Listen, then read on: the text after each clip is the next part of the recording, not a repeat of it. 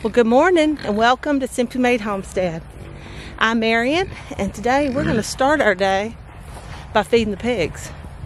Andrew has already taken care of all of the chickens. Need to gather eggs still, but let's get these pigs fed first. Where's it going? Where's it going? Oh, there went some. Up on your head. That's terrible.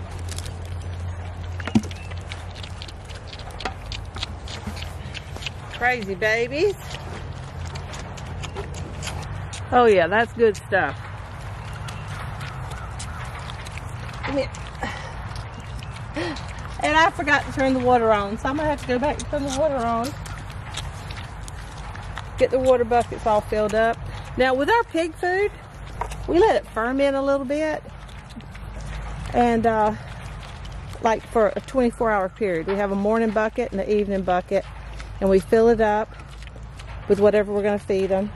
There's always some grain in there, and we usually add a little minerals and some eggs from the ducks, and we'll just let it sit there for 24 hours.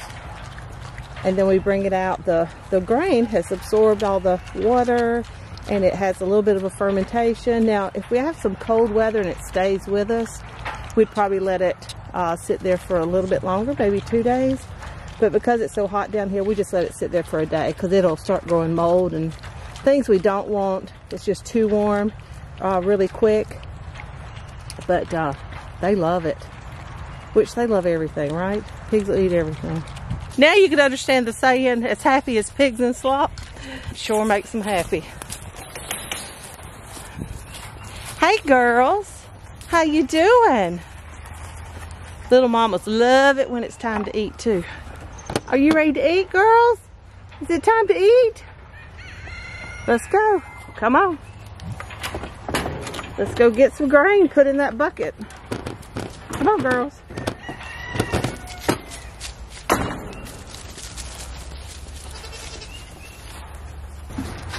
Y'all just about need a refill. Yeah. See? No.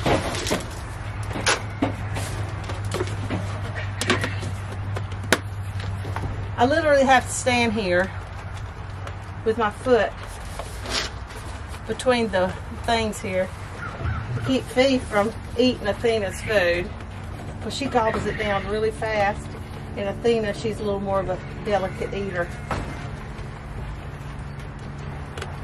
But my little Fee, you still got some in your pan there. No, not nice.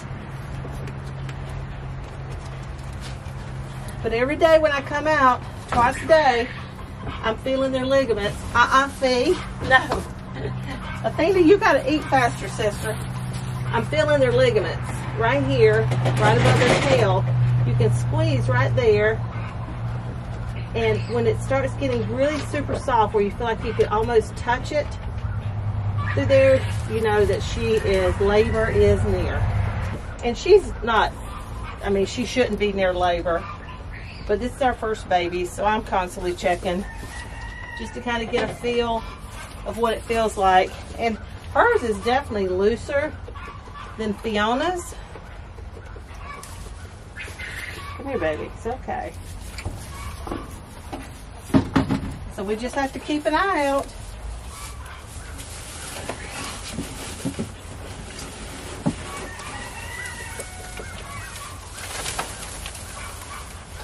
Now the girls, they get a little more of an assortment of hay than the boys do. They get either peanut, alfalfa, or orchard.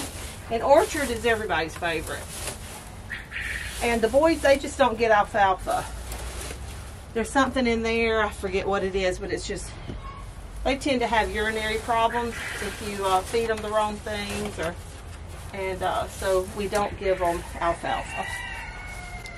But alfalfa is really good for the girls because it helps to produce milk, and we want that because they're getting ready to have babies, and we need to be able to feed those babies and give Mama and Daddy some milk too. Yes? Yes. Oh, I forgot your water bucket. Hey, Bucky Boos. Ready to eat? Come on.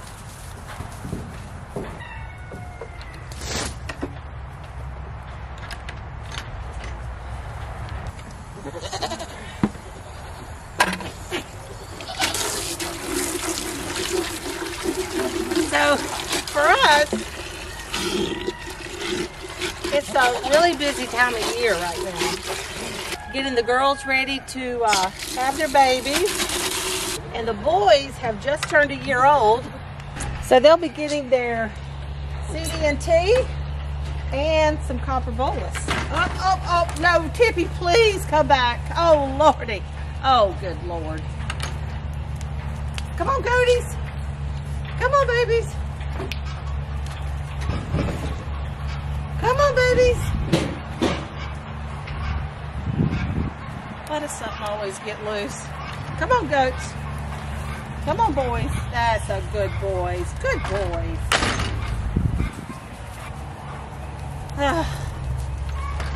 No, back. The boys are different, that's for sure. Hey, pretty girls. Hey, pretty girls. Hey, pretty girls. Y'all want to come out now? Now you can come out. We got the boys taken care of. And once a day, I do like to let the girls out and just let them walk around, get a little exercise. Because they are pregnant and they really don't get any when they're in there. They just kind of lay around and hang out. And they really need to move around more. Let's go get the pigs watered. They really don't need much in the way of water, but we're going to freshen it up for them.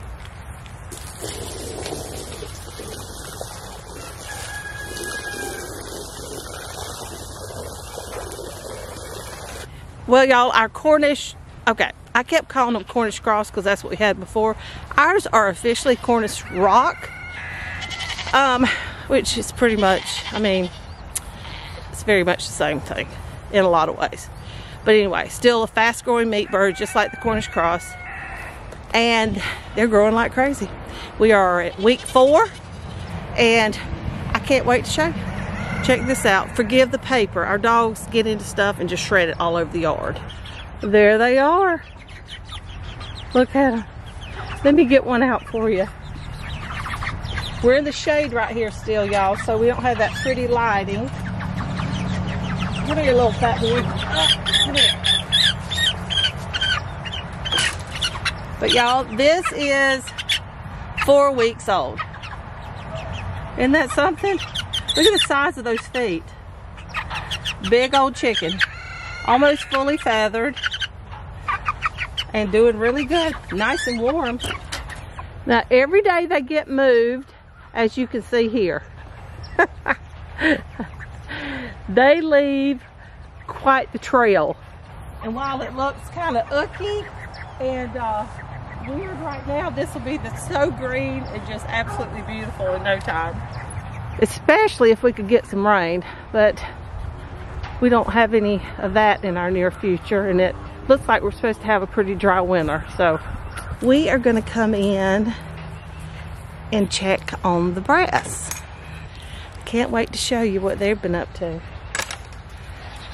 Finally. They have finally started laying. So we have 2 roosters and 4 hens that we kept. We have 3 that we have put in the tractor and that we are feeding, trying to fatten up a little bit, that we are going to butcher. They just didn't quite meet the standards that we want to go with. So, and we really want to taste the meat because it's supposed to be just absolutely excellent.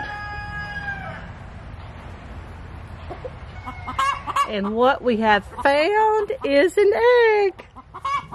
Now this is number 5.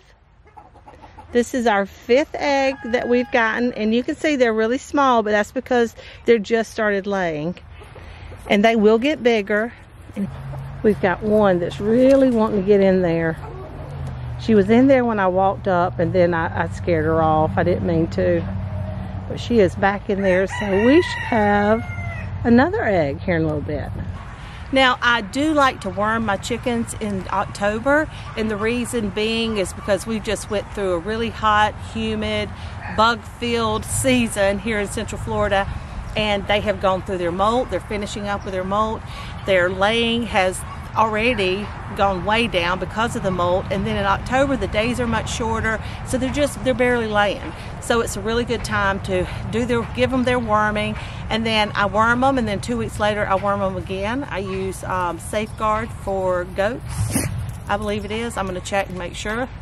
Look at the bottom of the screen right here, because I'm going to put exactly what it is. And I use 3 milliliters per gallon for 3 days, and it just does an excellent job. Now I'll worm them, and then 2 weeks later I do worm them again. In the spring, now in April, I will give them a natural dewormer, so that way, because they'll be in full swing, laying eggs. Okay, here are the ones from the big chickens today. Got 3 really pretty ones, very speckly, and then there's the breast. You see how little it is? Which they first start out, they all start out tiny, and then they'll get nice and big, and they'll be really nice big eggs once they mature more. Well guys, here we are out in the garden, and I went to Rural King, and I found this celery. Well, I love celery in soups and stews and things like that. I just love the flavor. I don't like eating it raw, not even with peanut butter on it, but I really wanted to try to grow some. Never done it before. Well, in this book right here, Carrots Love Tomatoes, I'll put a link to it in the description box below down there. It will be through Amazon, and we are affiliates, so it would help us. We get a small percentage or a small commission for any purchases through our Amazon links.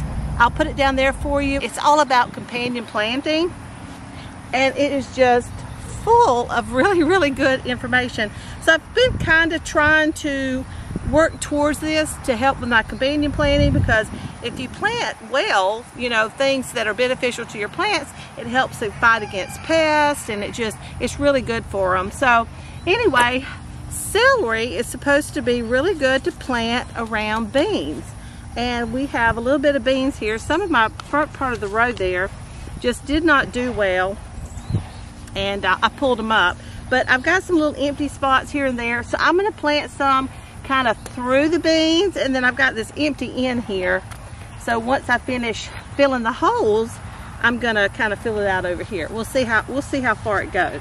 But let's take a look here. Never planted celery. Spacing 10 to 12 inches apart, so they do need a little width to them. Now I've really only got like a couple of spots in the middle of my beans where I can stick one in there. But we're going to do that. I'm going to stick it in there, and we're going to see what happens. And then I do have some space over here between my marigolds next to the beans, and I'm going to stick some over there too.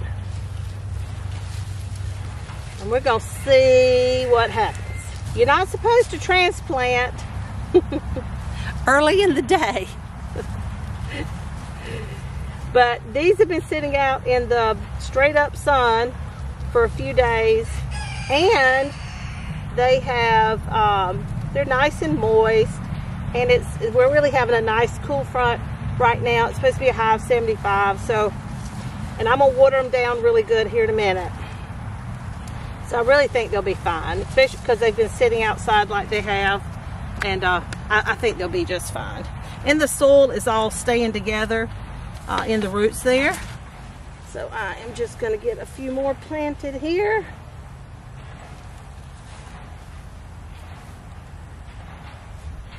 Try to space it out a little bit. Just kind of squeeze the bottom there, loosen up all the dirt.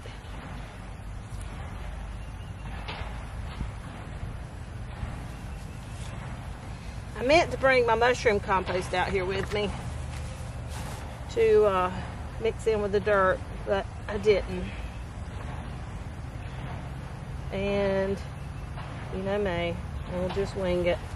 We do have some good rabbit manure that I've put all up and down this row, and so that's sitting there. And in a few more days it'll be time to fertilize the garden again, so we'll get them nice and fertilized. Got 8. You'll know how I measure. This is 8. Half of that plus 4. And then we have 12.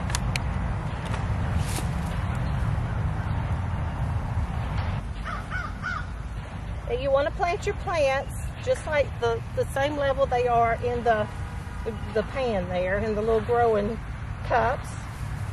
I'm going to put all that yummy little rabbit manure and mulch and such right around it. And we're going to have a spare, so I think we're going to put him down there at the other end. Whew, honey, it's getting warm out here now.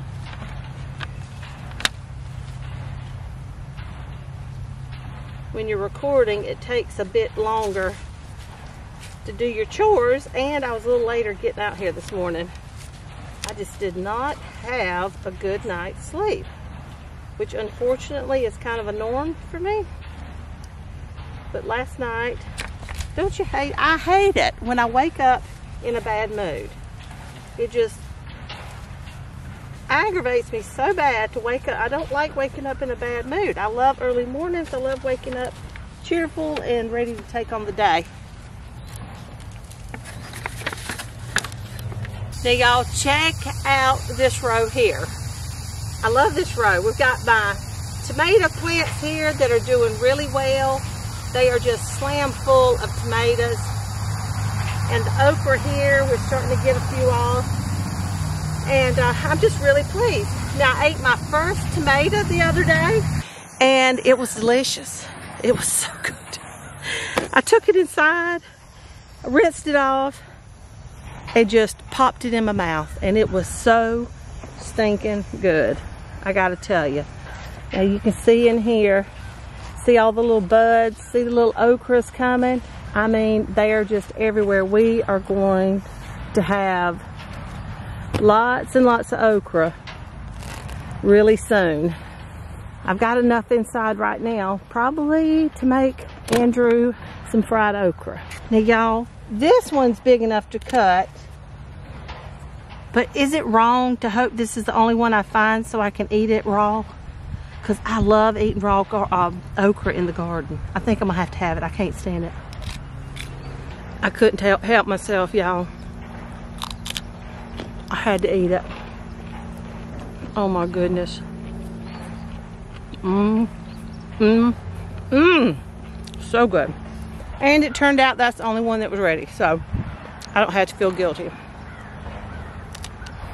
So good. Now, if you just watered your tomatoes or it just rained, don't pick your tomatoes. At least wait a day or two if you're going to have some dry weather. Now, if you see rain coming and like they're almost ripe, it's best to come out and go ahead and pick them. And especially if you're going to have a lot of rain and all, because it'll just fill them up, it'll split them. But if you just had a little rain and then you've got a couple of days of sunshine and your tomatoes are almost there, leave them on the vine and pick them like late in the day or after a couple of days. Just keep you on it, because that way all that water that they absorb, the tomatoes, you know, they're mostly water, and they absorb all that water. It'll kind of soak up into the plant, and then you'll have, instead of a watered down tomato, you will have a concentrated tomato flavor that is absolutely divine. And another tip, y'all.